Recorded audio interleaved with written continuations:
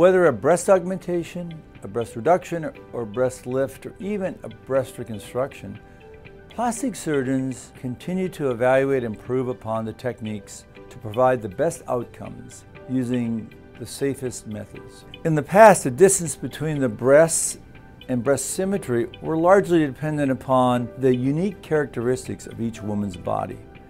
And of course, there wasn't a good surgical solution other than placement of implants. Now, with some new findings from the Journal of Plastic and Reconstructive Surgery, there is a report of fat grafting with a combination of traditional breast augmentation and reconstruction to enhance both the shape and contour, but also optimizing natural-looking cleavage and symmetry between the breasts. These researchers studied the results of fat grafting in both cosmetic and in reconstructive breast procedures.